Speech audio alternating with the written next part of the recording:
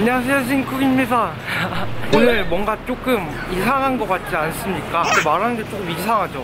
약간 입에 뭔가를 물고 있는 듯한? 오늘 교정을 했거든요. 안 보이죠? 안쪽에 교정을 했어요. 오늘의 메뉴는 곱창입니다. 곱창 2인분.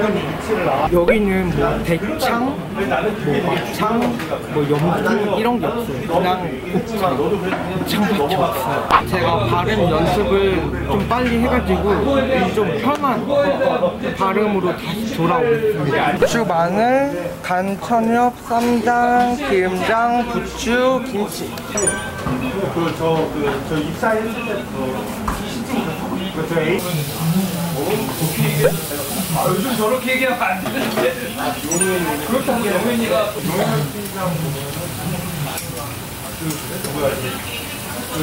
전성준 형이 그때 그 누님이잖아. 이런 건 왜 말 못하게 말을 못하게 이거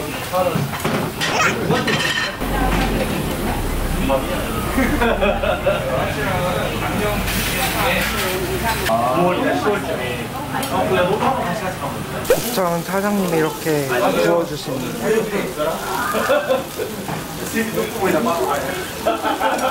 곱창이 나왔는데 일단 곱창은 건들지 말고 염통 이거 먼저 먹으래요.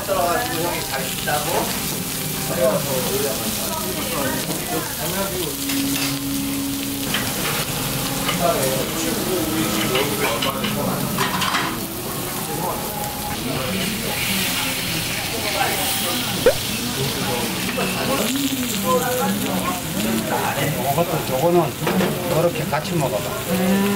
그러면 씹었을 때 식감이 굉장히 좋아.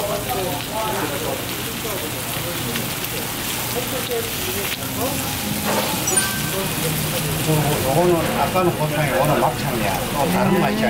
요거는 계속 씹으면 맛이 다르게 나와. 다 곱창은 뭐 막창이라는 것도 다 같이 나오는 거예요? 곱창, 막창, 그 다음에 염통.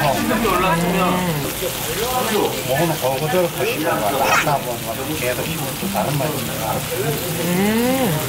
다른 느낌 오지? 네.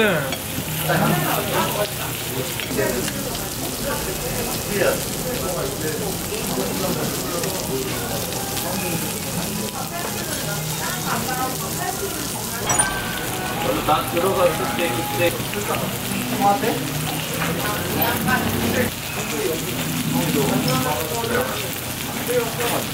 나이가 어때요? 결국은 그게 중요한 건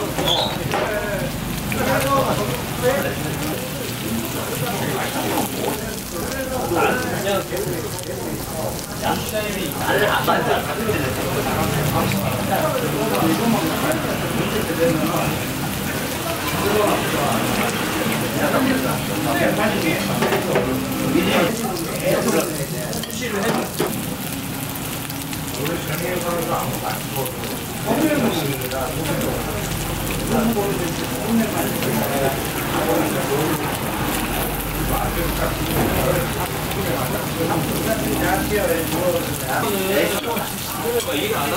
강파도 먹어봐. 아까도 입에 매운거 받아가 맛있어. 네. 뭐 하겠다고 일하겠다고 하면 오히려 나쁘게 됐어. 됐다고 그냥 아유 시장에 그냥 쉬고 계시라고 내가 하니까 잘하는 거야. 이게 적응이 안 되는 거고 이제 막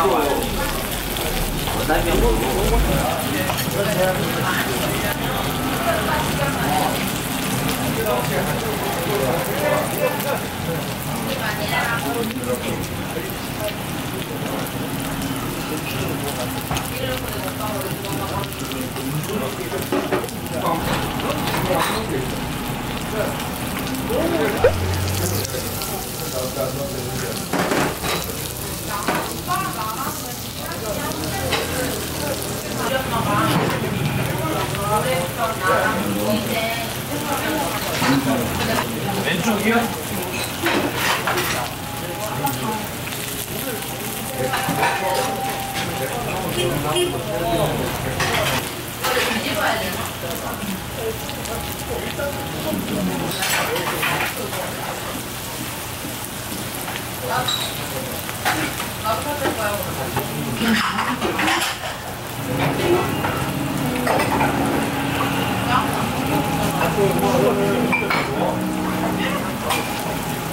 고기만 담았어.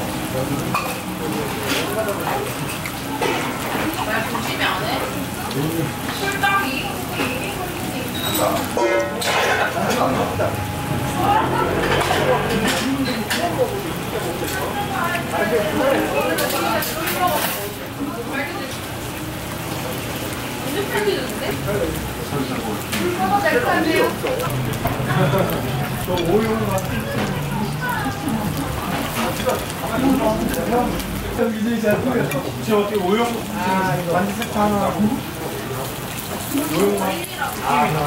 감자. 한국에 있을 때 이정우 씨라는 스타일이 힘든 건 무조건 컴백업 해야 돼. 이런 거 갔다가 되지 않아. 딱 며칠 누구 뭐 추가됐지 하면 다 손으로 내가 딱 거기다가 야 너무 만들었어. 그래서 오늘만 그전에는 대체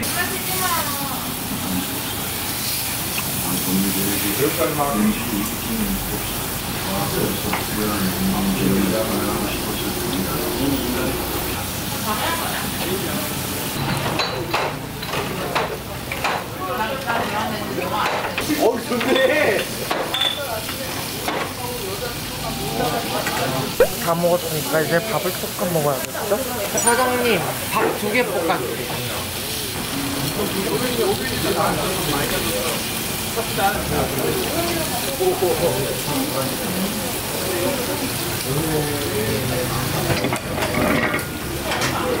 이렇게 가져가서 밥을 볶아주세요. 부추 들어가고 밥이 나왔어요. 볶음밥이 나왔다고요.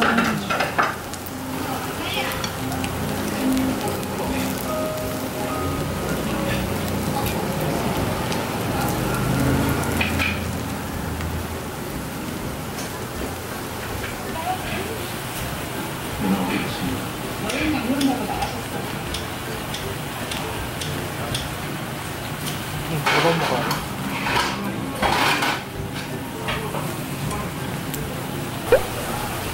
저는 이메일에서 보니까 들어가서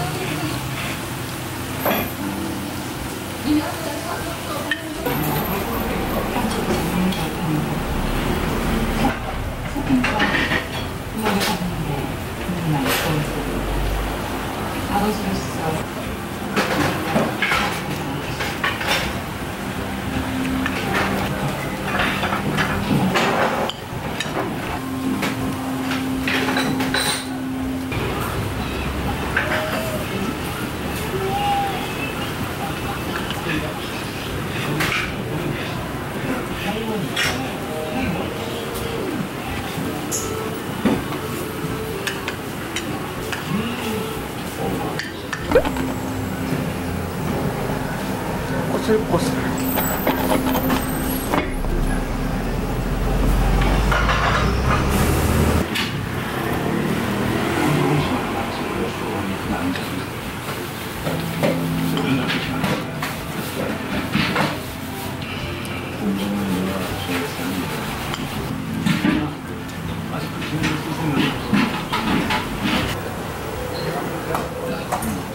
클리어. 진짜 교정하고 뭐 먹기가 이렇게 힘든 건 줄 몰랐어요. 맘 같아서는 곱창 4인분 했다가 볶음밥 2인분 딱 먹고 싶은데 그래도 곱창은 맛있으니까 빨리 이게 익숙해져가지고 발음도 좋아지고 먹는 것도 가리지 않고 다 먹었으면 좋겠어요. 영상을 재밌게 보셨다면 좋아요, 구독 버튼 꼭꼭 눌러주시고요. 싱쿡 많이 구독해주시고 저는 다음 영상에 만나요. 안녕, 바이바이.